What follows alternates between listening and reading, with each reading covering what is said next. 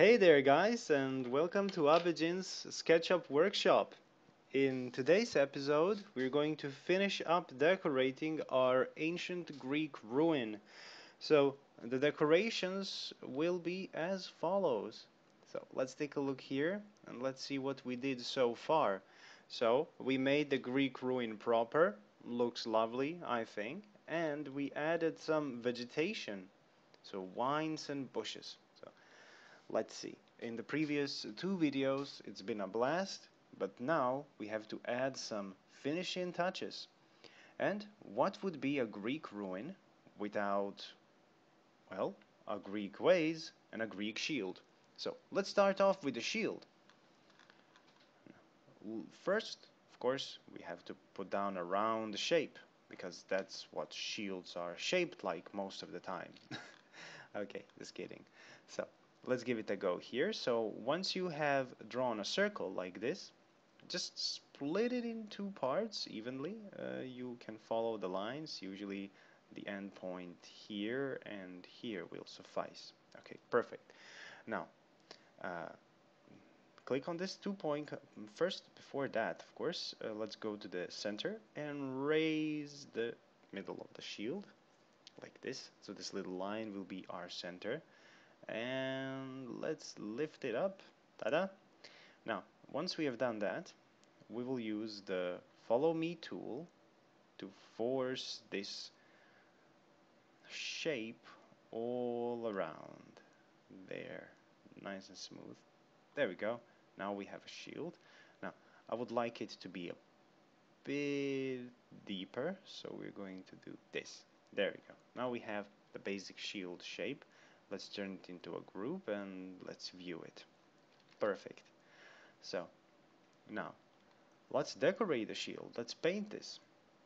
So, as always, we press the G button, or actually so the G button is the shortcut for me, but basically it is show hidden geometry. So let's give it a go and let's see. We select this and let's find some proper colors for this shield. So as we are going to use the textures supplied to us very kindly by SketchUp itself, it's going to be a bit simplistic. So first, let's say a darker rim. Okay, very good. So we have a darker rim for our shield.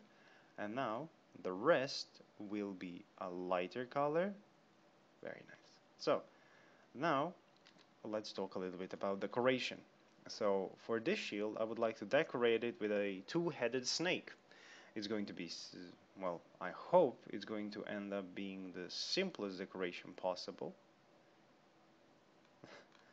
Again, I stress, I hope. So here is our snake's head. And we just copy some of these lines to make it easier. So once we copy the lines, we'll know just how to follow the rest. So give me a second here. Great. And let's just extend this here. Okay. So this looks alright. Now let's give this a more snaky shape to the head. Okay. So these stylized lines are making it a bit more difficult. Okay. We'll keep the head as it is right now. And let's finish up the line by cutting the snake somewhere here. Oh no. Okay. The snake's been cut in half. Very heroic of us. So now we have one half of the snake, which we are going to just stylize a bit more. So you can, of course, choose any beast you want as your shield emblem, but I think the snake is kinda the most intimidating and probably neutral one. Okay, so let's copy this, move it aside, just like in the last project, and now we have it. We have the two-headed snake with a little bit of decoration. It ends up like this. So we explode it, And what we do now is create a very sort of tall protrusion. So we're going to keep it as a 3D model. And let's move this aside and let's see. So this is the snake, which we're going to put here next to the shield. So let's try to pull the snake into the middle of the shield. Alright. Now, as the snake is in the middle of the shield, we will go to intersect faces with context, and we're going to receive this. Ta-da! The snake has been painted upon the shield. Huzzah! So, it looks pretty cool. Nice. I'm glad it turned out so well. So, let's see which color would be the most fitting for the snake. I will just keep it a dark gray color. So, we'll copy the shield over here. Bye-bye. And we'll put the shield next to the ruin. Okay. Now, of course, the shield might be a bit too, let's say, too large for the ruin itself. It's supposed to be a shield, and it's supposed to be a large hoplite shield, which were usually quite bigger than other shields, but still not bigger than a column. Okay, there we go. And a few more adjustments would be needed, so maybe like adjust this to meet this line, for example. So that's going to take a bit of tweaking, and voila, there we go. The shield has been added to the ruin. So I really like it. Turned out better than expected. So trial and error, trial and error. So that was the shield. Thank you very much. You served your purpose, Mr. Shield. Now the next part is pottery. So let's create ourselves a little workspace. Now pottery, for this episode, we'll focus on low poly pottery.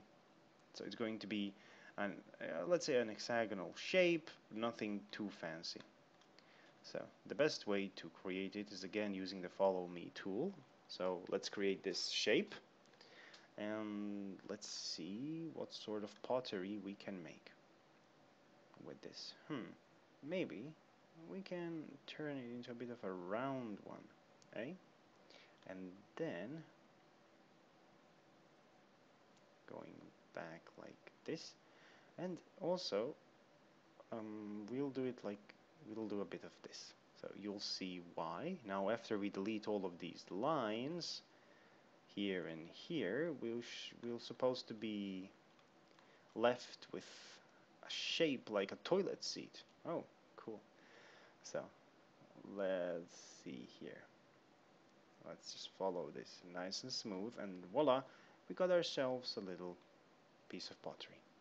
So we will not decorate it too much, especially since it's a ruin. It's supposed to be, I don't know, broken. So let's give it a go here, and of course a very black color, a very dark color should be going in colors named should be going in the center of the pot, like here. There we go. So now we have a pot. We turn off the geometry, and we have it. So let's place it. Ta-da! Alright. So, of course, you can recolor the pot, shape it any way you like, and the most interesting thing is that you can change its shape substantially to make it look like a completely different sort of vase. Or if you want to edit it a bit further, excuse me, you could make the mouth of the pot bigger, extend it a little bit, to make it suit your own needs. So we're just gonna put this one here and make it smaller. So there we go. The Greek temple ruin has now been fully decorated with a discarded hoplite shield, some pottery, vines, plants, everything that you would expect from a forlorn Greek temple ruin. Thank you very much for watching this three-part series. I hope it helped you, and I hope to see your own creations very soon. So thank you very much. Don't forget to comment or subscribe for more content. See you next time and have a lovely day. Thank you.